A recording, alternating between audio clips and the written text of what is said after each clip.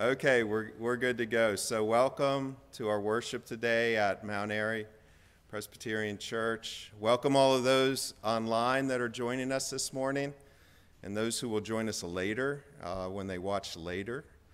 I want to just say a quick word of appreciation to our technical staff who do such a wonderful job making this online streaming possible. It's a real team effort, and they work really hard. You know, a lot of churches just put a camera up there, and they just have the service, and you just have the camera shot all the way through. But our team here, they put the words up, they put the scripture up, and they just do a wonderful job. So we really appreciate that. So welcome, everybody. This is the last weekend of January. Can you believe it? It's amazing. January has just flown by. We're going to have the meditation verse and then the prelude, and then Jerry's going to come up as part of our welcome and make a little announcement to the congregation, and then we'll have our call to worship after that. So also as part of our praise team today, we're doing a little impromptu percussion. We decided at the last minute to add a little impromptu percussion. So William Olson's going to come up and do a little bit of percussion, and it's very much an experiment. We hope you guys, we'll get some feedback from you maybe and see what you think. But constantly trying to serve the Lord better and better. So let's hear the meditation verse now from Romans 11, verse 33. Oh, the depths of the riches and the wisdom and knowledge of God, how unsearchable are his judgments and how inscrutable his ways.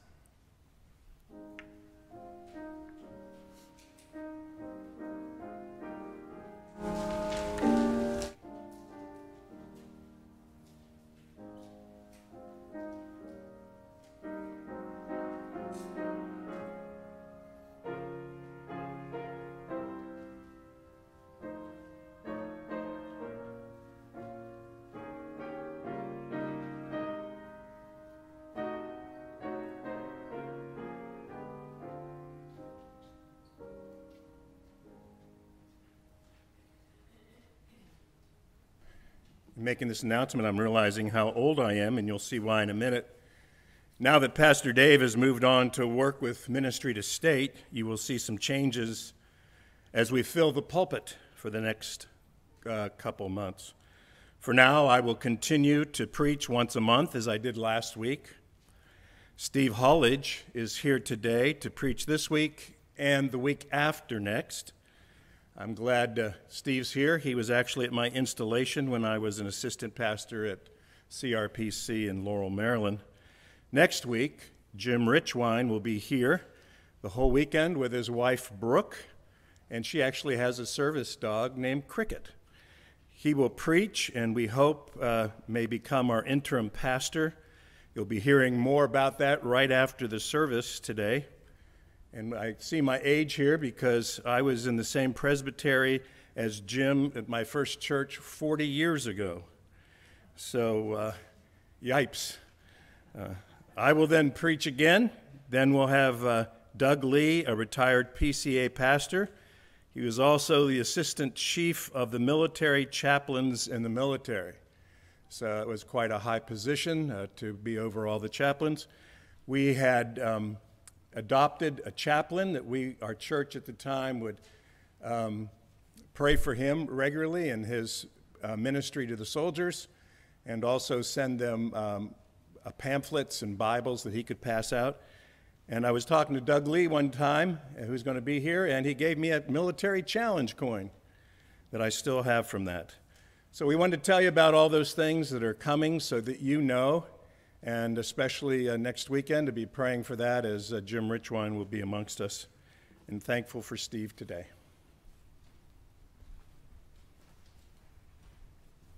Thank you, Jerry. Appreciate that. And we are indeed thankful to Steve and to the prospect of having Jim come and work with us. So God is good. Our friends down in Belize, when we would visit them, they would, Pastor Betson, he would walk the streets of Belize and he would shout out, "God is good all the time." And the people would shout back to him, "Very good, that's good, that's right." Yeah, good deal. We'll call the praise team up now, and we'll hear the call to worship. The call to worship comes from Psalm 103, verses 1 and 2, and 20 to 22. Bless the Lord, O my soul, and all that is within me. Bless his holy name. Bless the Lord, O my soul, and forget not all of his benefits. Bless the Lord, O you his angels, you mighty ones who do his word, obeying the voice of his word. Bless the Lord, all his hosts, his ministers who do his will. Bless the Lord, all his works in all places of his dominion. Bless the Lord, O my soul. At this time, we'll have a time of singing. We'll stand and we'll sing. Our first song is going to be God of Wonders. It's on the screen overhead. It's number 25 in the White Songbook if you want to follow along with music and if you can find a White Songbook. Okay.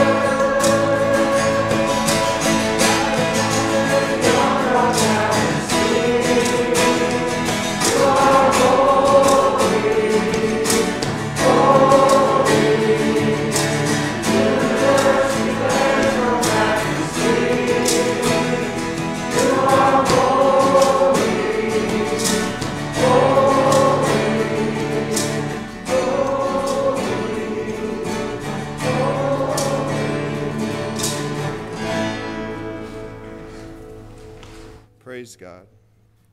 Our next song is How Great Is Your Love, How High and How Wide.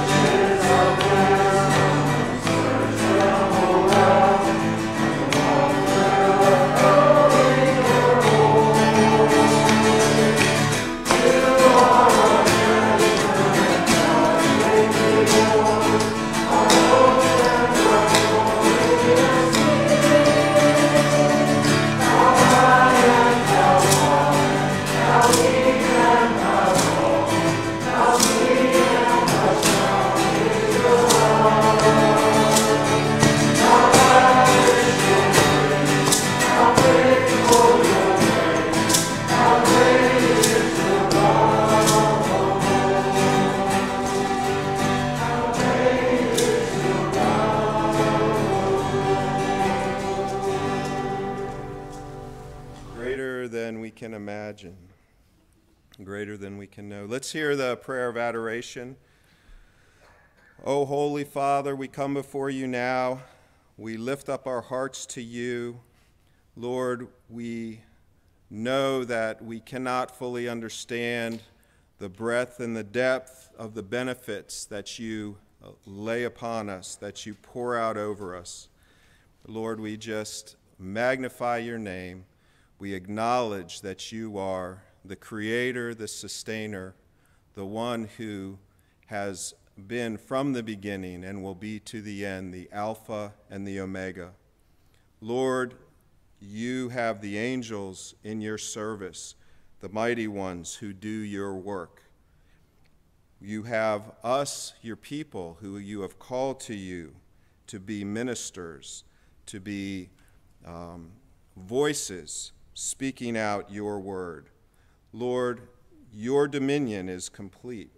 There is no place that you do not know. There is not anything you have not seen. There's nothing that exists that you have not created.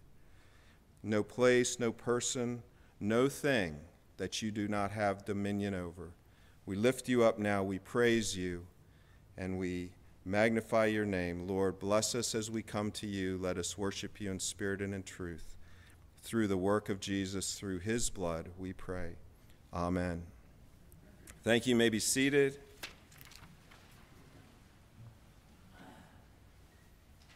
Our Old Testament reading today comes from Isaiah 19, verses 19 through 24. We're reading through the Old Testament, through the book of Isaiah. So Isaiah lived about 700 years before Christ was born and came to earth. In this passage, he's looking back over the work that God had done to Egypt in delivering the Israelites. He's reflecting on some of that, and he's also talking about Assyria. At the time that Isaiah was prophesying this, Egypt and Assyria were warring against each other. So like they were on the headline news every day, you know, the war between Egypt and Assyria. And so this is a picture, a prophecy of God's redemption of the world, both Jews and Gentiles, through the work of our Savior Jesus. So let's read together responsively Isaiah 19 through 24. In that day there will be an altar to the Lord in the midst of the land of Egypt, and a pillar to the Lord at its border. It will be a sign of the witness of the Lord of hosts of the land of Egypt. When they cry to the Lord because of oppressors, he will send them a Savior and defender them. And the Lord will make himself known to the Egyptians. And the Egyptians will know the Lord at that day. And worship with sacrifice and offerings. And they will make vows to the Lord and perform them. And the Lord will strike Egypt, striking and healing, and they will return to the Lord. And he will listen to their pleas for mercy and heal them. In that day there will be a highway from Egypt to Assyria, And Assyria will come into Egypt. and Egypt into Assyria. And the Egyptians will worship with the Assyrians. In that day Israel will be the third with Egypt and Assyria, a blessing in the midst of the earth. Praise God for his word to us. Our hymn of adoration is Praise to the Lord the Almighty, number 53 in the red hymnal. Stand and sing. Salvation.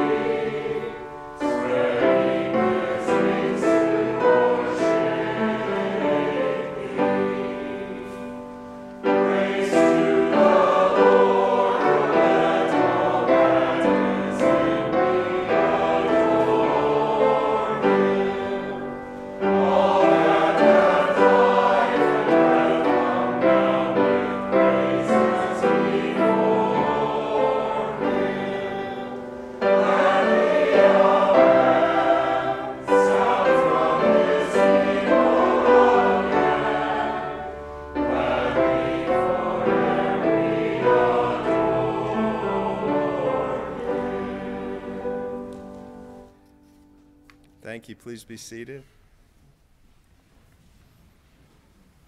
So when I look around the congregation and the people online that are worshiping with us, I know them, I can imagine them. I can't see them, but I can imagine them sitting in their living rooms or family rooms.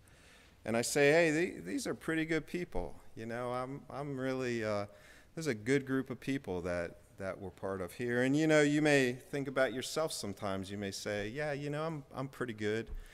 I have my quirks, I have my little issues, but, you know, all in all, I'm pretty good. Yeah, Jim, that's right. But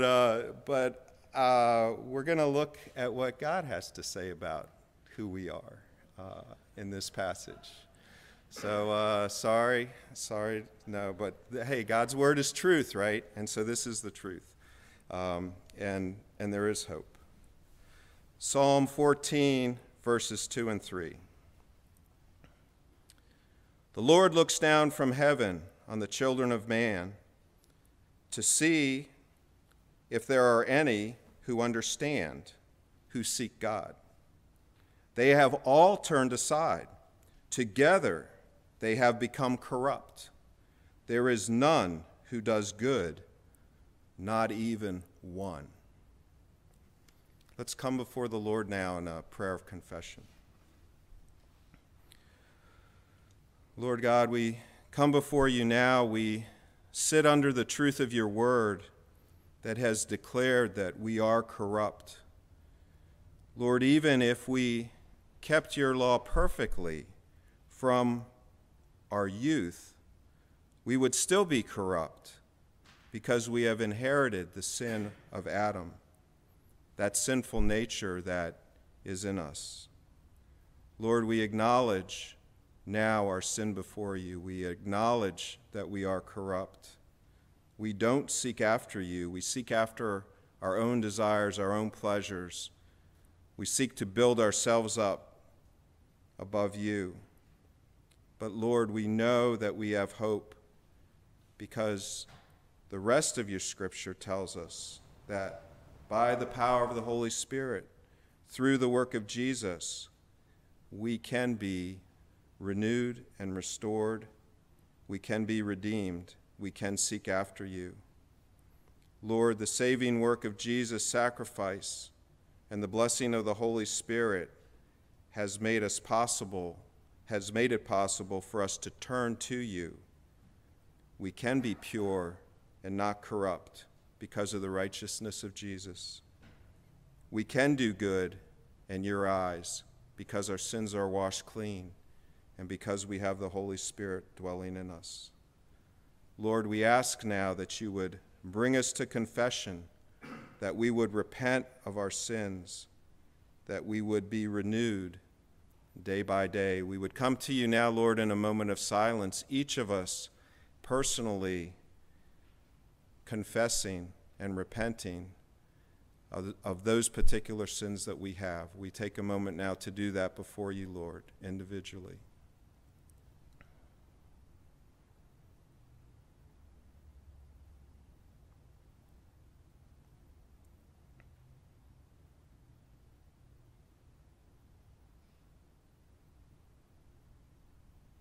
Lord, thank you for your redemption. Thank you for your cleansing. As we trust in Jesus, as we look to him, Lord, strengthen our faith, draw us closer to you, and thank you for your redemption. In his name we pray, amen. All right, our hymn of assurance, My Faith Has Found a Resting Place, number 468. Let's stand and sing. My faith has found a resting place.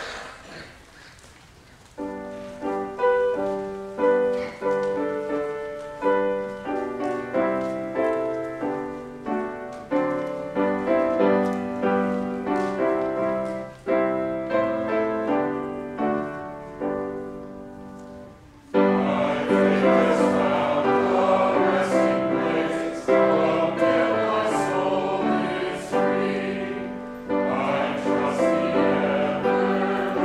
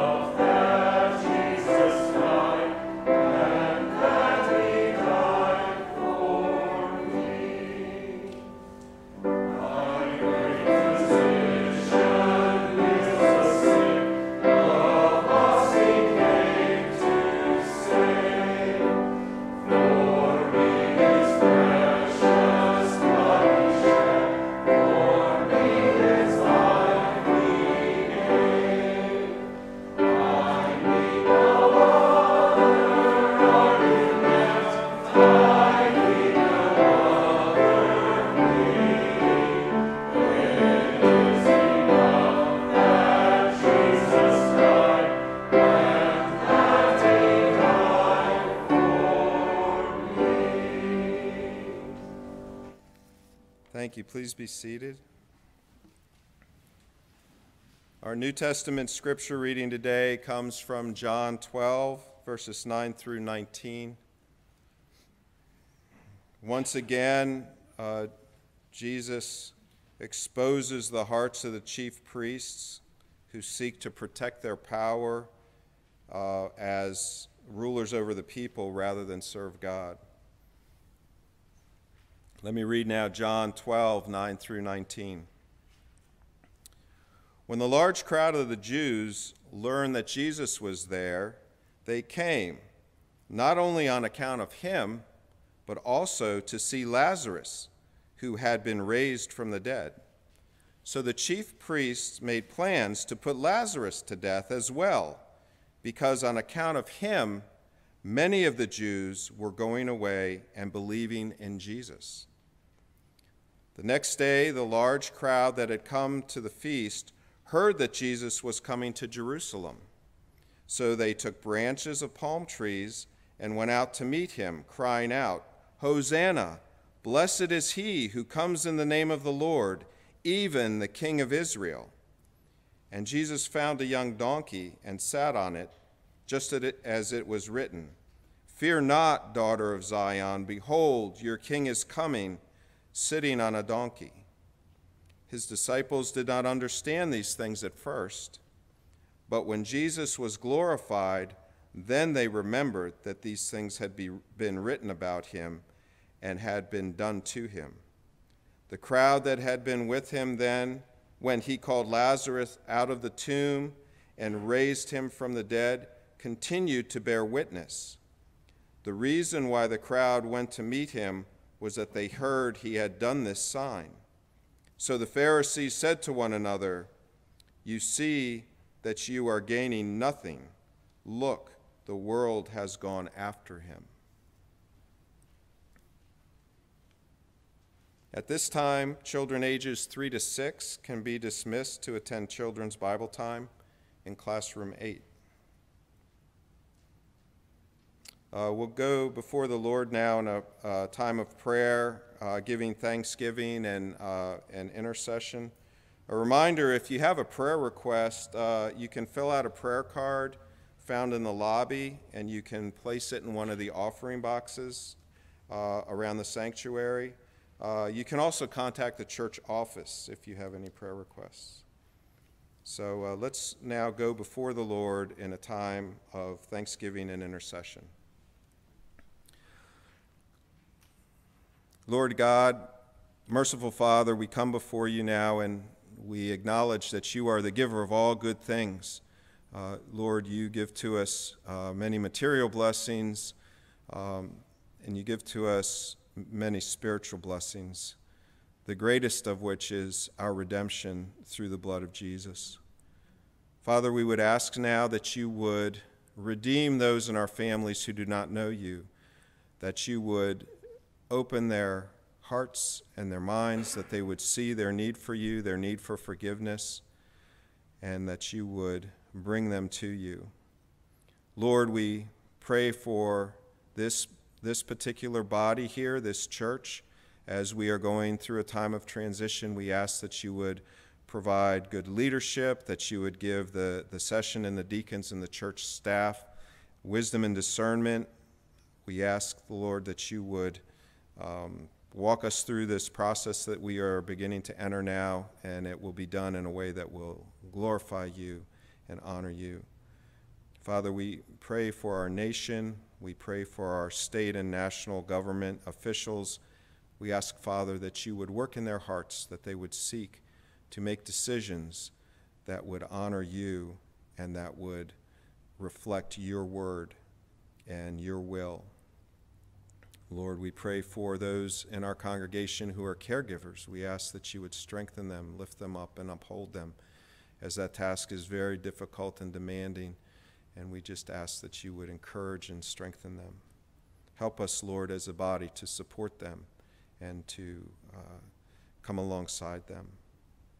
Lord, we pray for our church ministries. We ask that you would bless them. We pray today particularly for the Frederick Rescue Mission and the Sober House. We ask that men from our church would be able to faithfully bring the Word of God to those people there, and that they would be able to proclaim clearly your truth.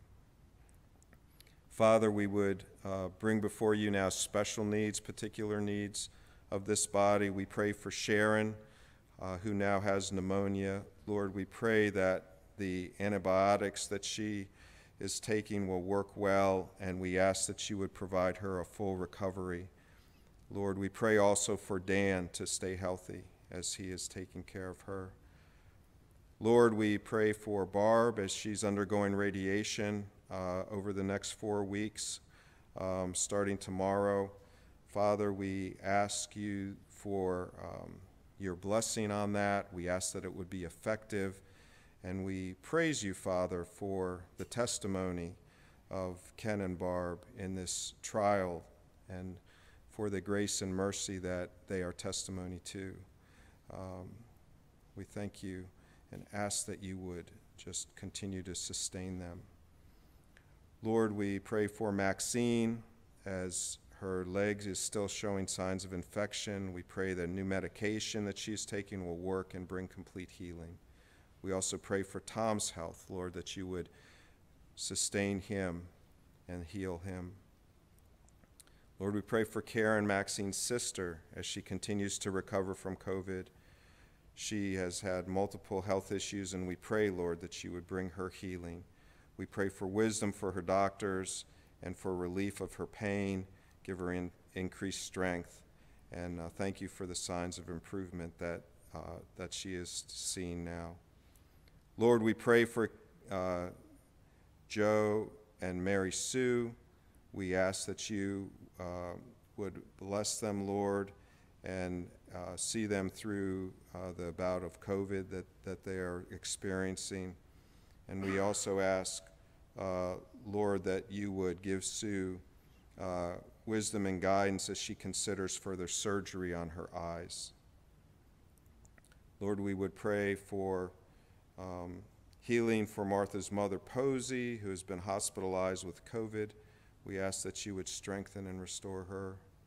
Father, we ask that you would bless Dave and Kathy in their transition to Dave's new calling to the ministry of state. Lord, bless them in the decisions they have to make and in this new ministry that they are entering into. Lord, we pray also for Craig, that you would bring him relief and healing. We pray for Delora and Artis and Faye. Lord, you are the one who raised Lazarus from the dead. You are the great physician. Lord, we just ask that you bring healing to those in our congregation now who are suffering and to their families. Lord, we pray for Terry's sister Dottie, Rhonda's mother Dolores, and Joe's daughter-in-law Laura. Lord, bring them healing, we ask. Father, we would also pray for our missions. We thank you for the privilege you've given us to support many missions throughout the world. We pray particularly now for a local mission for the Baltimore Antioch Leadership Movement, and Craig, who is leading that.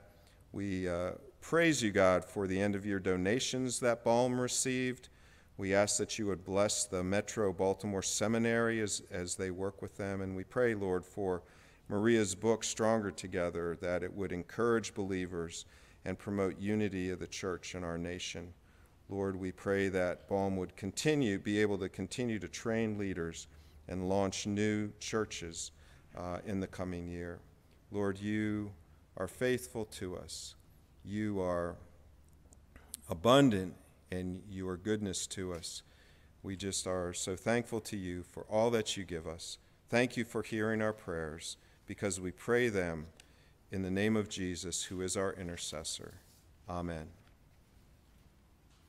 All right, at this time, we will have the doxology,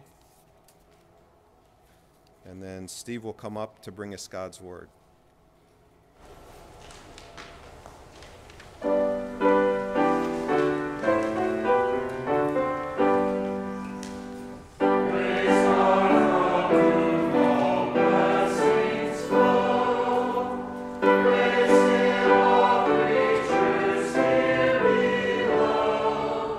Praise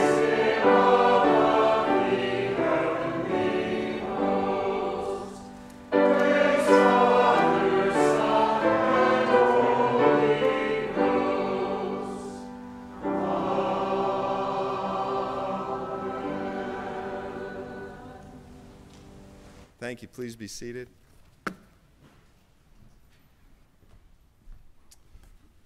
Well, I want to thank you all for your kind, warm welcome to me this morning. I get to get around to a lot of churches, and one of the benefits I can see is often how the worship leadership kind of sets the preacher up for success and for encouragement. And so I was greatly ministered by your worship service this morning, the sobriety, joyful sobriety of our great Lord and Savior Jesus Christ and the great work he has accomplished on our behalf, who fills us with joy unspeakable.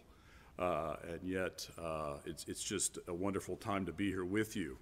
I think the last time I was here was 20 years ago, at least preaching. I might have been in the old building, so if you want to book me ahead for 2042, you might want to get that in now. It's dependent on whether the Lord gives me that long. I've asked the Lord for 25 more years, but if you want to book me now, this is the time to do that. But it really is a great joy to be here. I know one of your elders, Pete Brophy, he and I began the University of Maryland together, and had sweet times with Pete back in 1974 or 75. And I don't know if he's here today. I looked around to see with us, or maybe he's online with otherwise. But anyhow, so it's good to be here. Many ties over the years, including my sister-in-law and her husband, who are very kind. So thank you for this time. I want to greet those who are online as well. We know that the Lord ministers to you while you're away, and yet that is not our great desire. Our desire is to be back together and to have the masks gone. And as Mike was talking about seeing your wonderful eyes, I see your wonderful eyes too. But I'd like to see the complete face. And if we have to wait till the Lord returns, so be it. But hopefully before then, we'll get to see one another face to face. So let me pray for our time, and we'll look into God's word this morning. Our Heavenly Father, we thank you for this privilege above all privileges that man can have. And that is to consider your word, to consider the word that is above all words. You have said through the psalmist in Psalm 36:9, in your light we see light. And as we come together this morning, even as your children, we are dependent upon you to enlighten your word for us. So we ask for your tender mercies now, and we come with confidence because you hear our prayers in the name of your Son, Jesus Christ, in whose name we pray. Amen. Well, if you've looked at the bulletin, you see that the sermon is a very simple verse and a very simple theme this morning. The title is God's Light, a simple yet profound theme. And our reading text this morning is simply Psalm 119, 105, and that is, your word is a lamp to my feet and a light to my path. Your word is a lamp to my feet and a light to my path. And that might seem like a very simple theme, and it is, but it's so profound. This is a theme that's all throughout Scripture. And it's particularly important for us as we consider, as Mike led us in our prayer of confession, that we are not what we were, that is mankind, from the time that we were first created. Something has intervened in the midst of that wonderful created order that God has accomplished by his word, providing this wonderful tabernacle. This earth was a place where God had intended to meet with man, where he would meet with Adam and Eve and have fellowship with them, sweet fellowship. Of course, under the stipulation that they should not eat of the tree of the knowledge of good and evil, and we'll get to there. But the world still exhibits the beauty. If you saw the snow these past few days, and the glorious beauty of the sky and the sunset and of God's created order, it's always there. It's always there as a witness to God. You may have woken up this morning and saw that the temperature was in the teens, and it was frigid. And when you're up here, the wind just blows right through you. And I love cold weather, but man, it was chilly. It was so chilly, but I love it. And I thought, why do we have this? Why do we have this cold weather? Well, first and foremost, it was begun by God's created order. When he created the world, he had seasons, and we have these times. But even after the flood, in Genesis 8:22, God says, I won't do this again to the world in this way. But there'll be seed time and harvest. There'll be warmth and cold.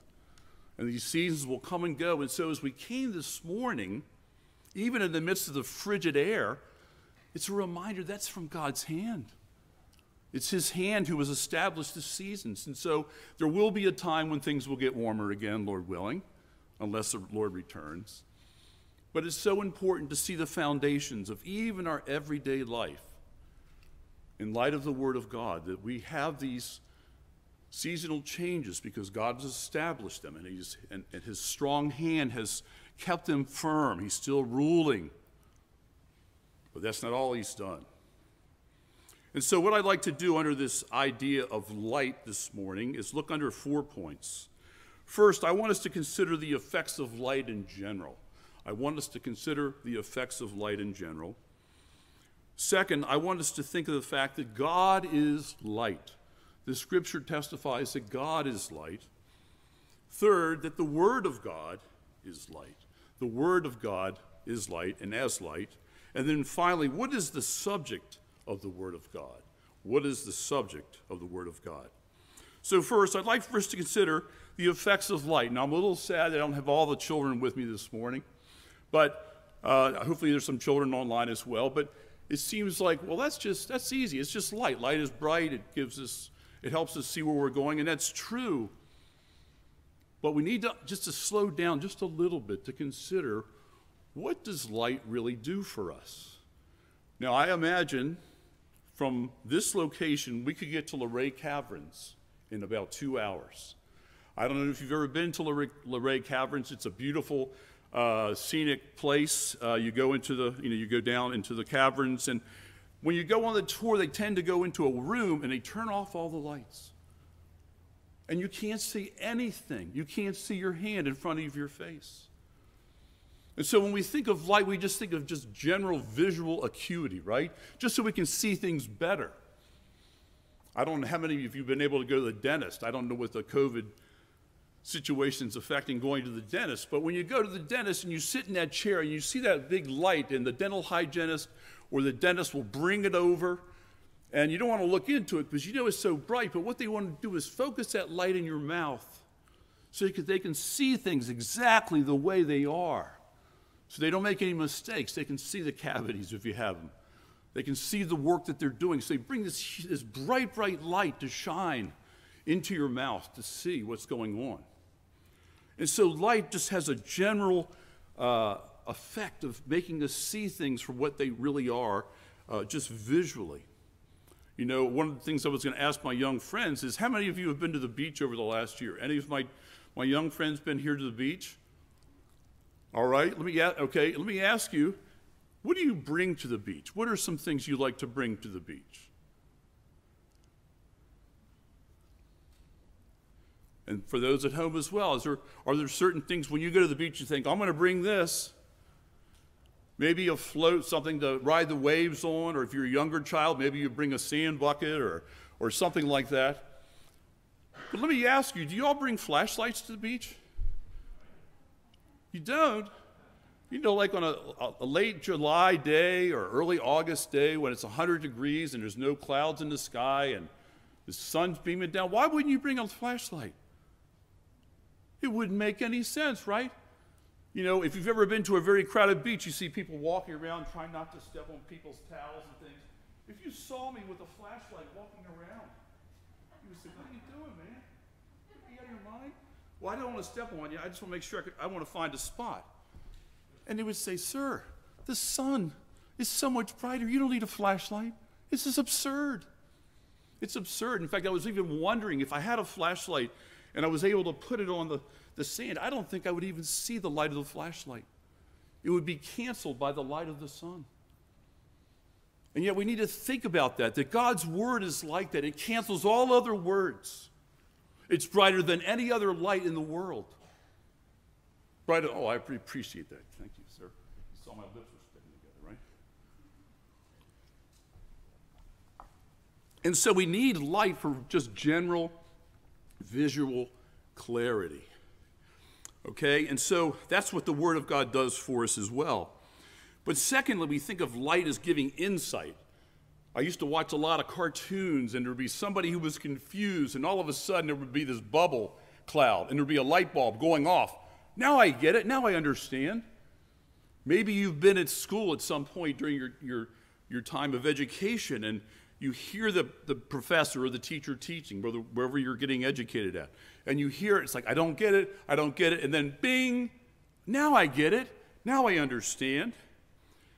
One definition for insight is penetrating mental vision or discernment, faculty of seeing into the inner character or underlying truth.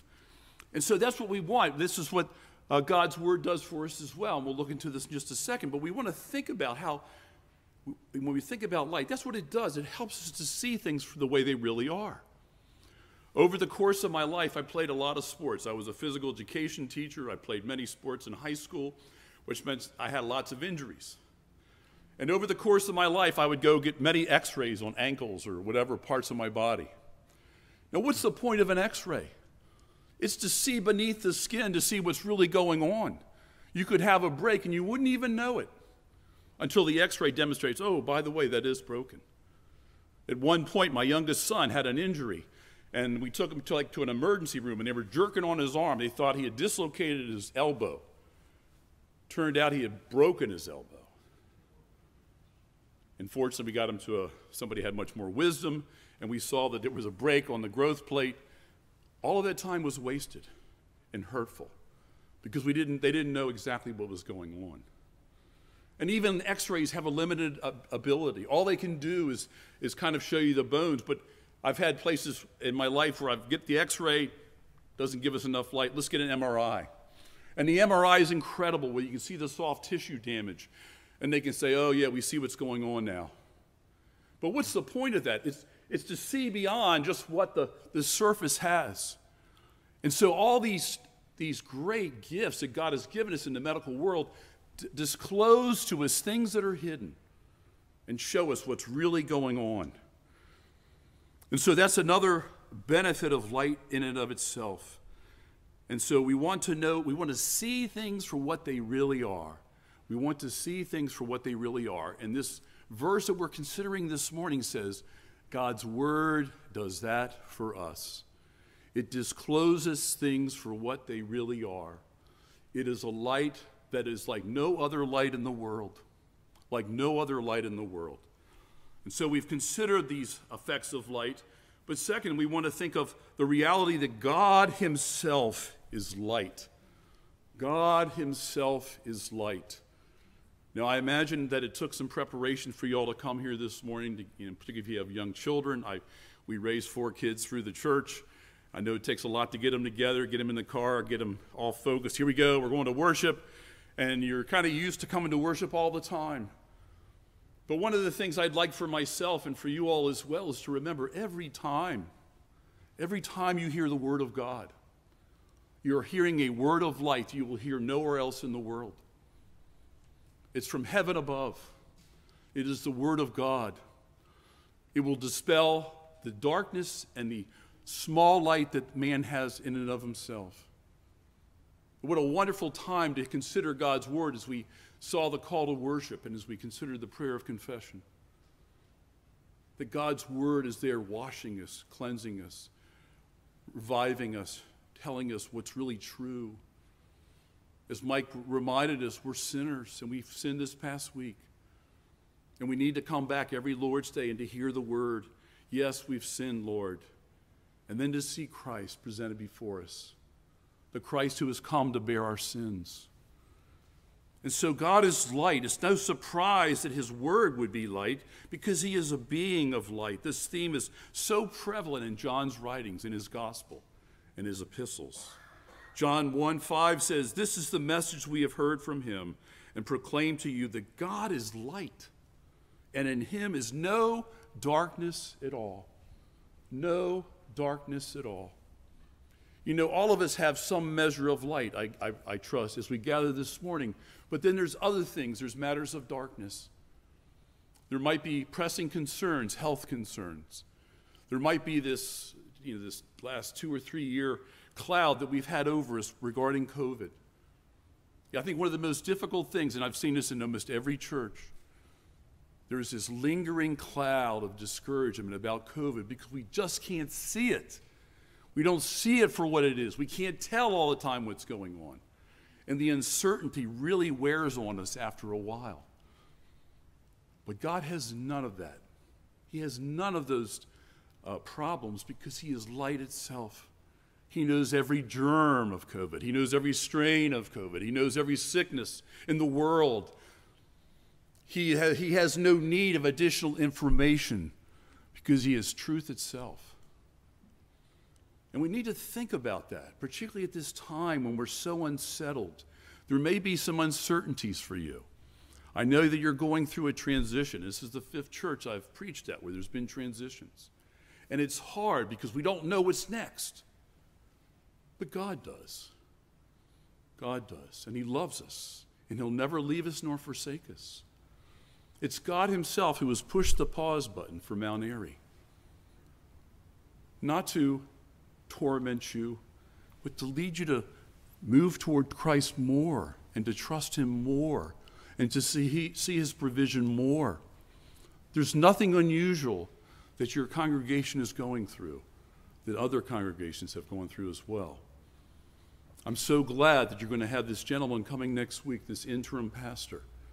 I've started to see this pop up in more and more churches, and what a great blessing it is to kind of help the church settle and figure out what the Lord's really calling them to, and then having accomplished that, to look forward to what's next.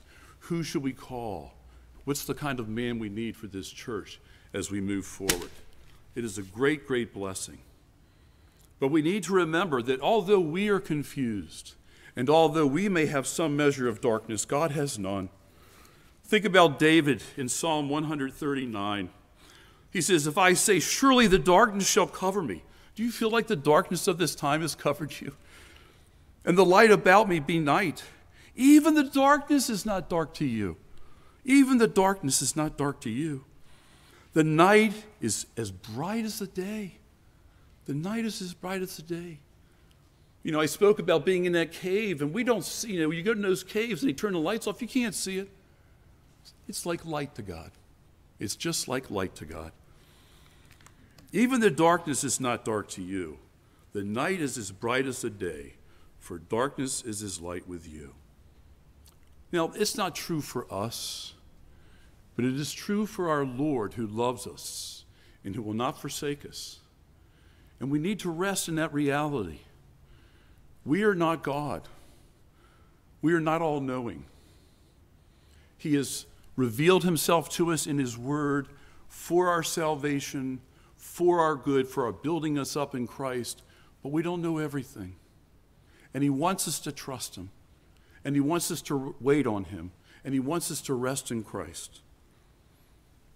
And so that we see the effects of light, we see that God is light, it's no surprise, and there's no darkness in him. He's never confused. We might be confused, but he's not confused. And we just have to wait on him. Another thing that the Word of God does for us is that it takes us to places that we just don't see in this world. If you never read the Word of God, it would be so easy to be a materialist, that all you know is what you see. All there is what I see. But when you go to the Word of God, it starts to reveal greater realities. It tells you that you are a creature created by God in his own image. It tells you that you are a creature who has been under the fall, and so you've been affected by the fall. It tells you that God has created the whole universe. It's all his created order.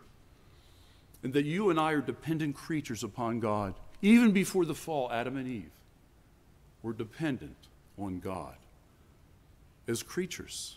They were not God. And yet the fall has had a catastrophic effect upon us. We think we're autonomous. We think we're in control. And then God sends difficulty, and we realize we don't have any idea what's going on. I have no control over these situations, whether it's illness or relational situations. But God is in control. I contracted COVID about 3 or 4 weeks ago.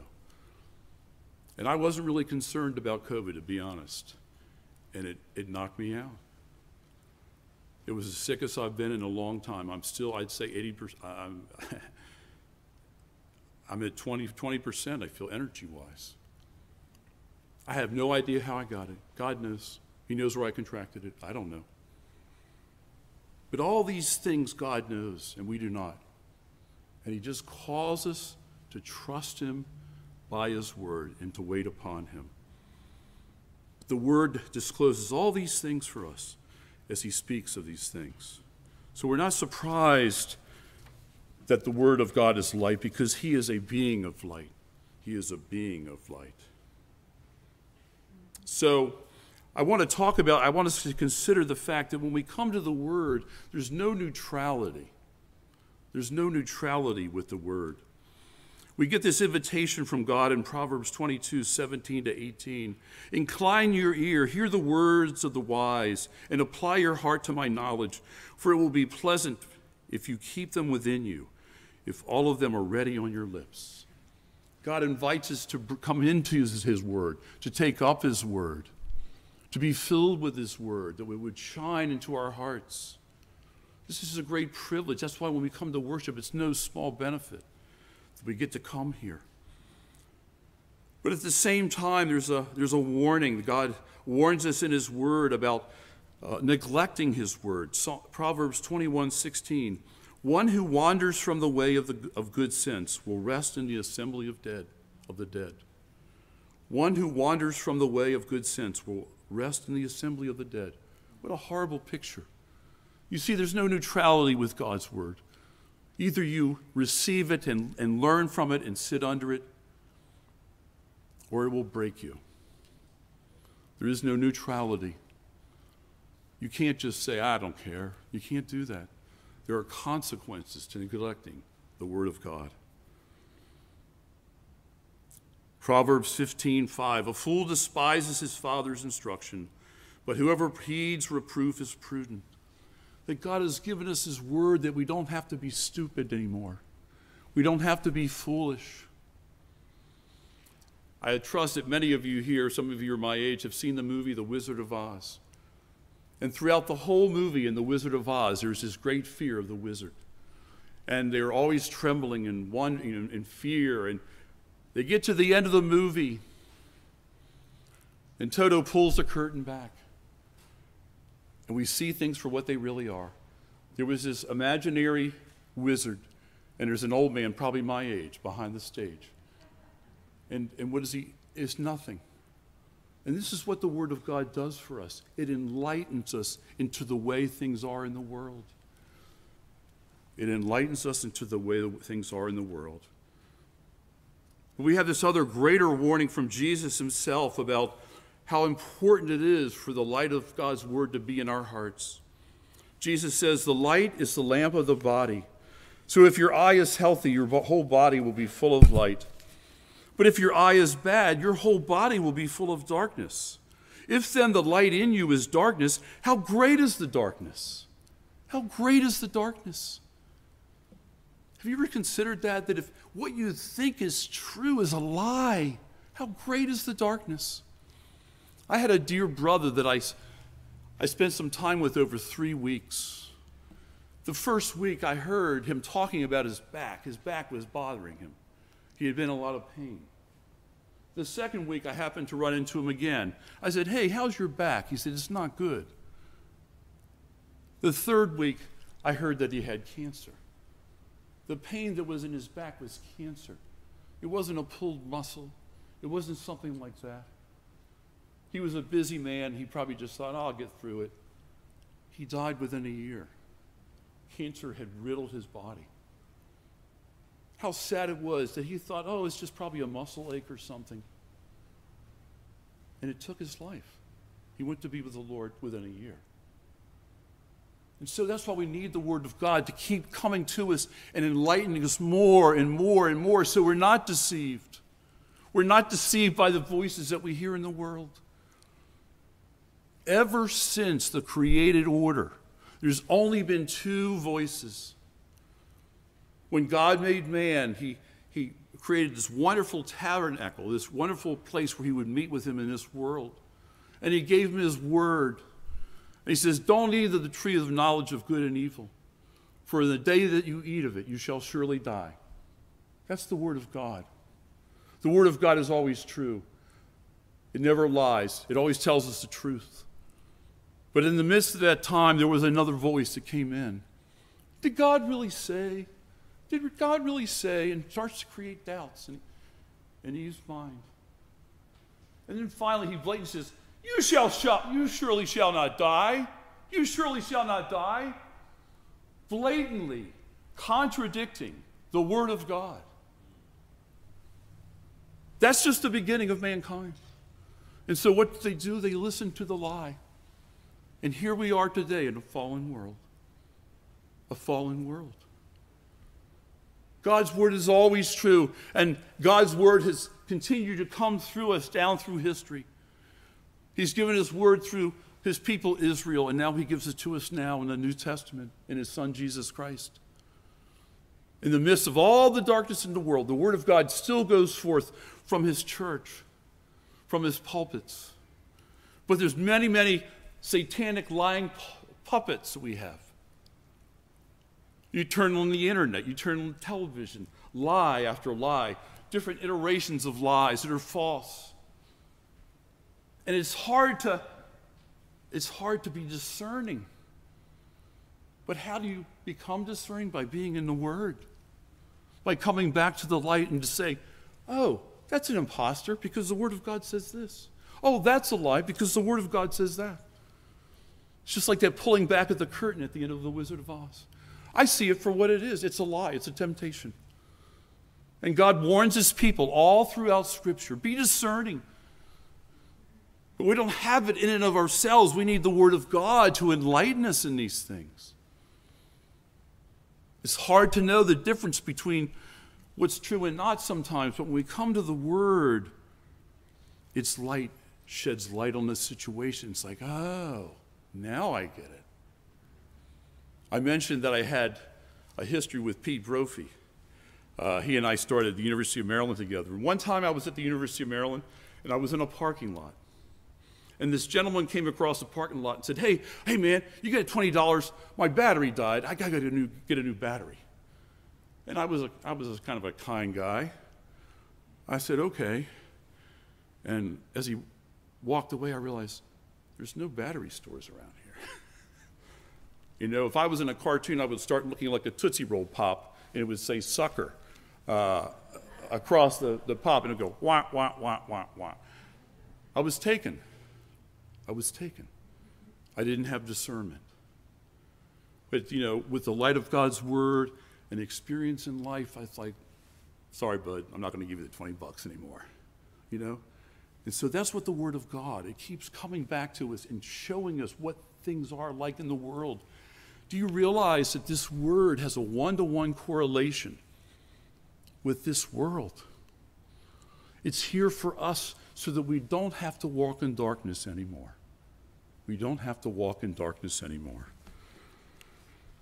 So we see, first, the effects of life. Second, God is light. Third, the Word of God is light. And finally, the subject of the Word of God. What is the subject of the Word of God? There's so many things to learn in God's Word. But is there a main theme or a main subject? And I know you know the answer. It's absolutely yes. The subject of the Word is the Lord Jesus Christ Himself. The Lord Jesus Christ Himself. It's not on my authority. It's not on your blessed session's authority. It's not on the PCA's authority. It's on the Lord Jesus Christ's authority Himself. Luke 24 is the Washington Monument of the Scripture. You may know that the Washington Monument is the highest point in D.C. And you can go to the top. I haven't been there since 1965. I try to go every 50 years, so I'm a little behind. But you can go to the top and you can look out and you can get a lay of the whole land. You can get a lay of the whole land of D.C. because it's the highest point. And Luke 24 twice tells us the lay of the land of the Old Testament, that it's all about Jesus. You remember Jesus spoke to those two men on the road to Emmaus, and afterwards they said, did not our hearts burn within us? Did not our hearts burn within us? I tried to figure out how long that walk was.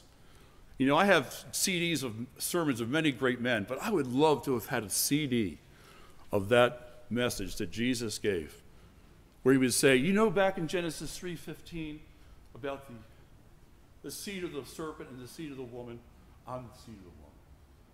You know, when you get to Isaiah 53, the suffering servant, the one on whom God has laid our sins, I'm the suffering servant. And going through the Old Testament, demonstrating over and over and over again that Jesus is the subject. Jesus is the subject. And again, I said there's twice in Luke 24, we hear this.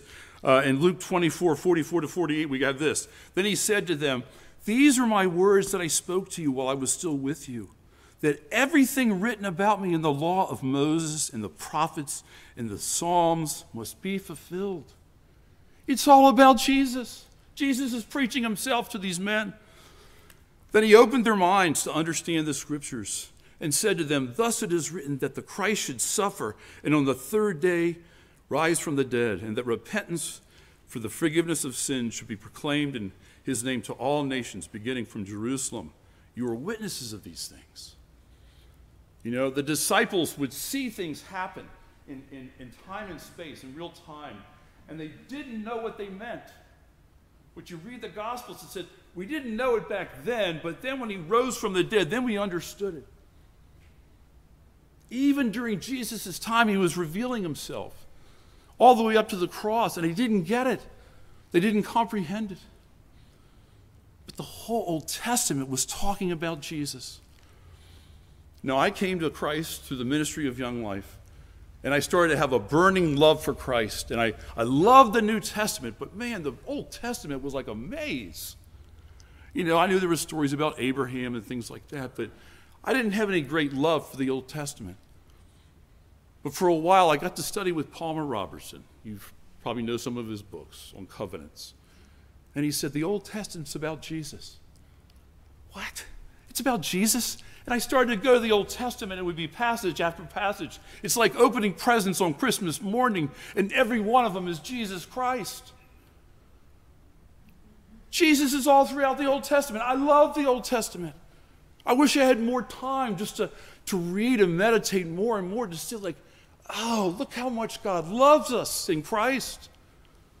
Look how Christ is portrayed all throughout the Old Testament. Types and signs. He's the prophet that would come after Moses. He was the priest that would come after Samuel. He was the king that would come after David. They all come together in him. This wonderful, wonderful gift that God has given us of the Old Testament. I love the Old Testament. I wish I knew more of it because it speaks of Jesus. It gives us a greater understanding of what he has done. When we look at the sacrificial system of the Old Testament, what's the point? Without the shedding of blood, there's no forgiveness of sins. And yet the writer to the Hebrews tells us, the blood of bulls and goats will not take away sins. It was like a pedagogical endeavor that God had given his people to say, you need the blood, you need the shedding of the blood, you need to put your hand on the head of the sacrifice, and his purity, the spotless Lamb of God, or the spotless animal, is transferred to you, and your sins are transferred to the animal, and the animal dies. But in Isaiah 53, it says, he has laid on him the sins of us all. God has put our sins on Christ, his Son himself. He did what we could not do. And he is our sin bearer. And he gives us his righteousness as we trust in him. That's what the whole Old Testament is trying to tell us. It's pointing us to Jesus, the one to come. And so Jesus is the subject matter, not just of the Old Testament, but of the New. It's pretty obvious in the New. But the Old is all about Jesus. So what was Jesus doing when he came and he died on the cross? What did he do? We have two wonderful, wonderful passages in the New Testament that really succinctly tell us. Colossians 1:20, and through him to reconcile to himself all things, whether on earth or in heaven, making peace by the blood of his cross. That when Jesus died on the cross, he was bearing our sins for us. God is just and the justifier of the one who has faith in him. And we needed our sins to be forgiven. But we were a rotten, sacrifice. We were a spoiled sacrifice. We were a blemished sacrifice. And so God could look at it of all mankind, and there was no one who could pay for our sins. So he sends his beloved Son, in whom he's well pleased, and he takes on human flesh, and he becomes the Lamb of God who takes away the sins of the world. He never sinned. He never sinned in action. He never sinned in word. He never sinned in thought. He never sinned in affection. Have you ever considered that? When you think about your thought life as we were confessing our sins, you have a lustful thought. You have an angry thought. Jesus had none of that. He was always focused on one thing, and that was to obey the Father no matter what. And he goes to the cross because he wanted to be perfectly obedient to his Father. And all this time, he had perfect fellowship with the Father until the cross. And he's on the cross, he's obedient to the Father. That's his will, that's his food and drink. My God, why have you forsaken me?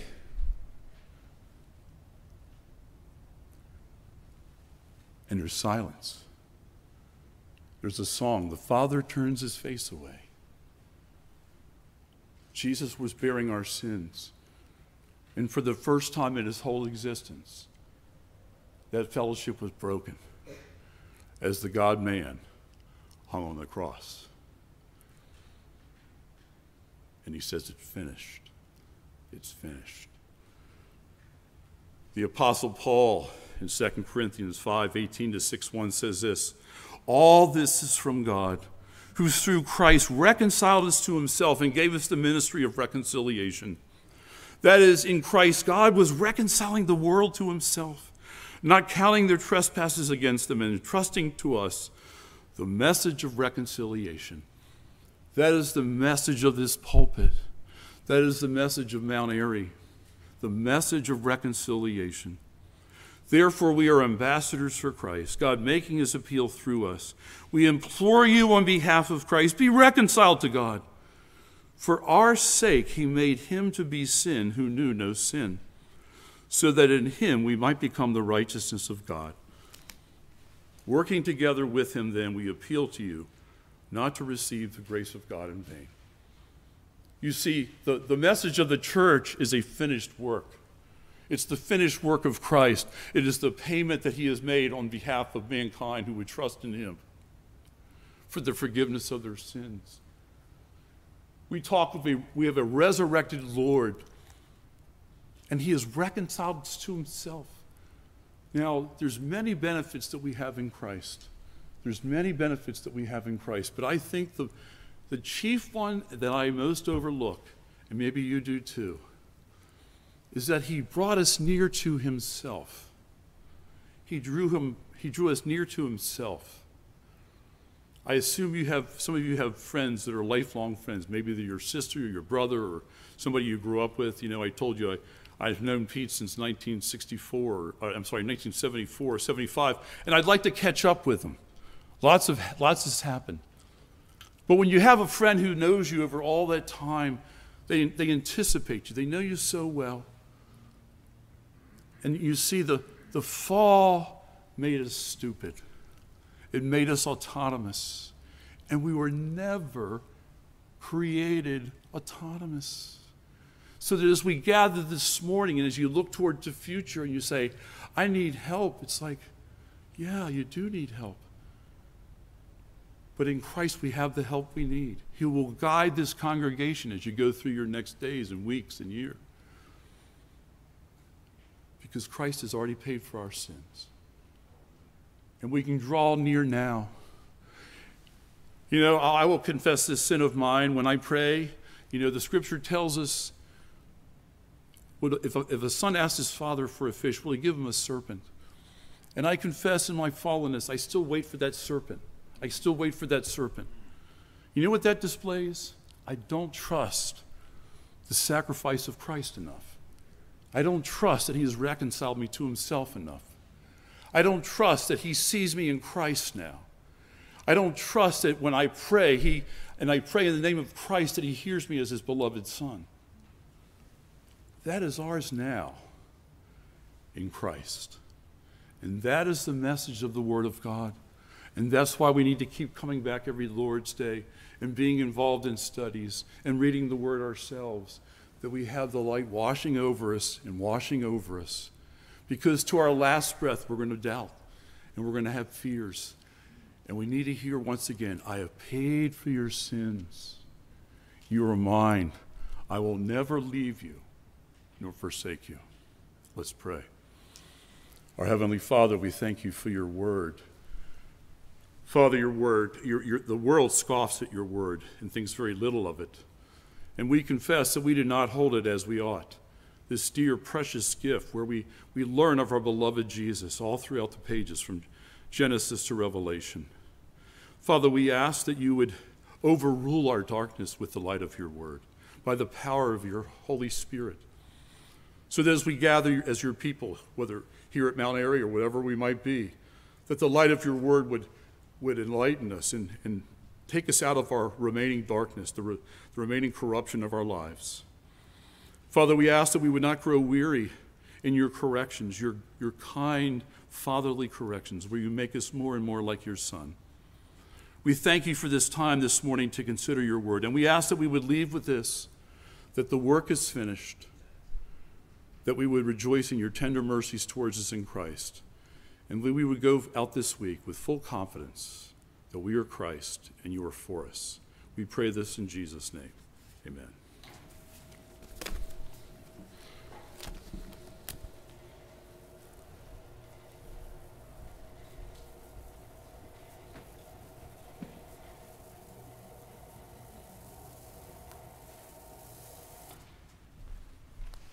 Thank you, Steve, for that word.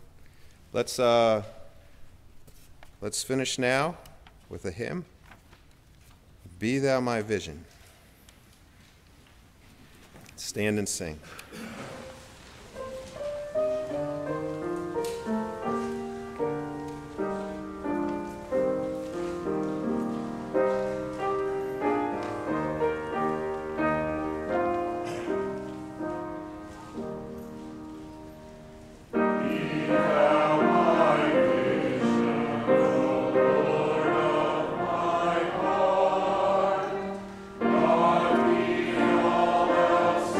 Peace.